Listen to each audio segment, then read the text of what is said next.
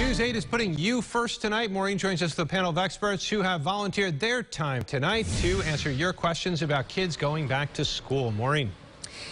That's right. The number to call now through 6:30 is 287-8005. We have a pediatrician here.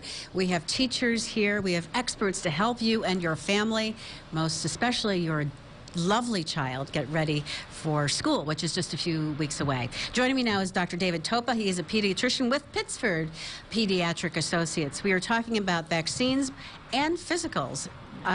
What do parents need to know? What's the schedule here? So in our office, this is a very busy time of year because we start getting the phone calls, parents get a letter home from the nurse or in anticipation of the school year coming up that your child needs X or Y vaccine, or from school nurses saying if your child wants to play football, soccer, any of those sports, girls tennis in the next week, well, they need physical. So what's the rule? Let's start with the physicals. How often should athletes be getting physical, or what is required? Well, pretty much it's recommended every child see their pediatrician or their family physician once a year, because it's not only just getting a check for sports, it's also checking weight, blood pressure, hearing, vision, all these things that kids need to have going well in order to succeed in school. So it's more than just going to urgent care and having someone listen to you real quick and then not follow up with any of the chronic issues. So it's a great opportunity to touch base with your own physician and see how things are going on. So once a year for that.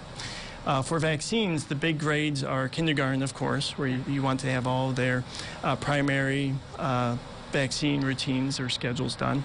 And then as they enter 6th grade, it's required that they get their diphtheria, tetanus, pertussis booster. 7th grade is meningitis, and then again going into 11th grade or into 12th grade is the meningitis as well. And that's all according to state law. The key here, just listening to you, is to have a great relationship with your family doctor so you can keep track of all of these things. Absolutely, and call ahead, because right now many offices are scheduling 2 to 3 weeks out, which puts you after the start of the school year. So now's the time to call. All right, Dr. Toba, thank you so much. 287-8005, 287-8005. Dr. Topa will be here through 6:30, as will our other panel of experts. So call now. If you have any questions about your back-to-school routine, they can help. Adam, back to you.